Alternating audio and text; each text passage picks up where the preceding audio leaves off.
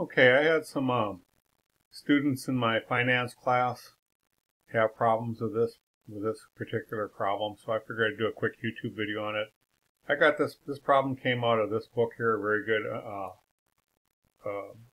very good undergraduate finance book that I use, um, and so basically it's a problem just to kind of get a student used to the income statement. So what they do, this is the problem right here. And they give you these numbers on the income statement, and then they want you to calculate the depreciation expense, which is this one right here. This is what they want you to calculate in the end. Okay?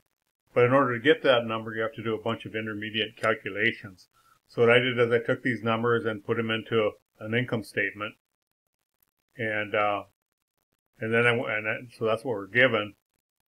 And then I stated what we want to find. I restated it. And then down here, I kind of got the solution going. So if you want to, you can pause the video right now and kind of see how I did this. This is all very easy to do, and I'm not going to explain it to you on this video. All I did is I took these numbers, and you can see how I put them in here.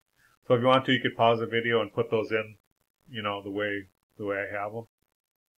Okay, so you should have paused the video if you wanted to work along with me. Otherwise, you can just watch. So So now we're down here. We've taken all these numbers, put them in here, and what I'm given, and then I restated what I want to find. And so now I'm going to do the solution down here. All right. So first of all, we can calculate these gross profits because we know this says less cost of goods sold, and we have these two numbers from the problem, right? So this is just going to be equal to this minus this, and we can get to that.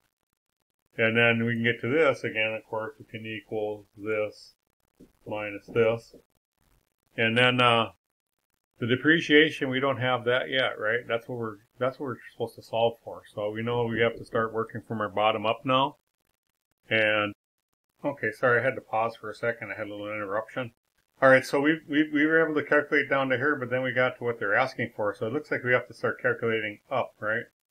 So we know that So we know they got this by subtracting whatever here. They had to subtract that to get that. So that's pretty easy. You can just do the opposite. This is equal to this plus this, right? And we know that this minus that's going to equal that. And that kind of makes sense. Now here's the tricky part, because whatever this is, minus 21% of this is equal to that. So if you do it with the algebra way, just let me write the equation for you here. Let's put it right here. We know that this, we'll call this x. X minus 21% times x is equal to this right here, right?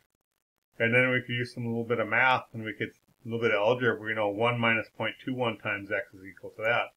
So we could calculate x equals, well, it's equal to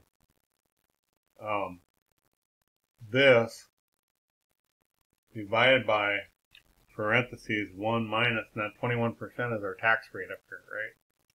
And so we're going to get 1,860,759, right? So that's what this would be. Now, I actually like to use something called goal seek. So what I'm going to do is I'm going to take this, I'm going to copy it.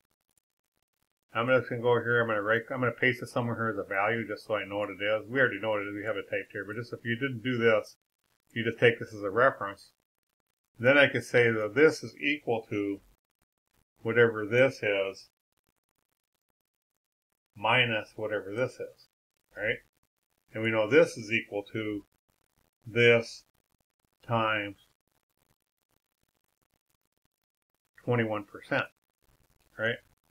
So this is 0, these are both 0 right now. But if I would sit here and guess some numbers, now remember this needs to be 14700, because we know that this actually we know what it is, it's this plus this. But if we're working it from the top down, well, this is going to be equal to some number here minus, right, minus this minus that number times 21% is equal to that. So what I could do is I'm going to do a little bit of Excel magic here. So what I'm going to do is I'm going to go to Data, What If Analysis, Goal Seek. I'm going to say that this cell I want it to be, well, we already know what it's supposed to be. It's supposed to be 1470000, right? 147, and then we want to change this cell right here. So I want to guess this cell to make this, and if I go okay, I'll start working on it. And so we're able to do that, and it got this answer for us automatically. So you could say use goal seek. Now remember, we did it using algebra. You could do it this way. If you didn't understand what I did,